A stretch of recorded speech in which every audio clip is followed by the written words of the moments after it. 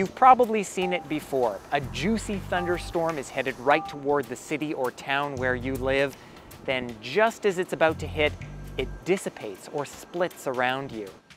Well, it turns out there might be a reason for this. One researcher I spoke with looked at thunderstorms in an urban area, and he noticed this same splitting pattern. So why does it happen? Cities are often hotter than surrounding rural areas.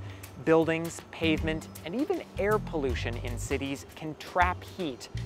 This can affect incoming thunderstorms.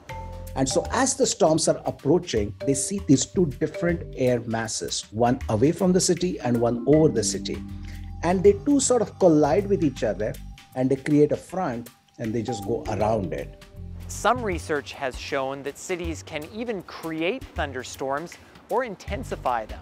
If you add heat to the system, that should increase or destabilize the atmosphere. So could lead to greater storms forming, especially downstream of a city.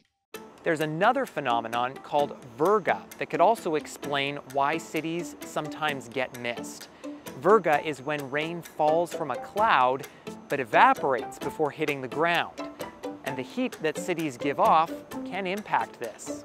If you have a fairly widespread warm rain event spanning the city and the surrounding countryside, you're more likely to see the rain evaporating over the city than over the surrounding countryside because the city is warmer and its air drier.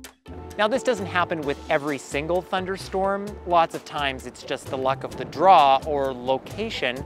But experts do say that by changing our traditional civic infrastructure, we could change our precipitation patterns. By adding things like trees on rooftops and lighter colored pavement when constructing roads, summer storms may be more enticed rather than repelled by our cities. Ethan Williams, CBC News, Regina.